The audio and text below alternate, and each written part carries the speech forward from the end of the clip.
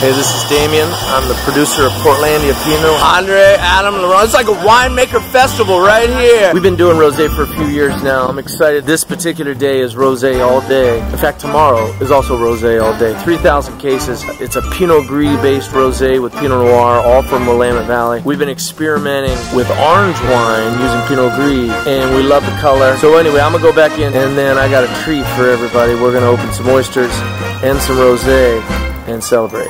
See you there. Good food, good drink, good wine.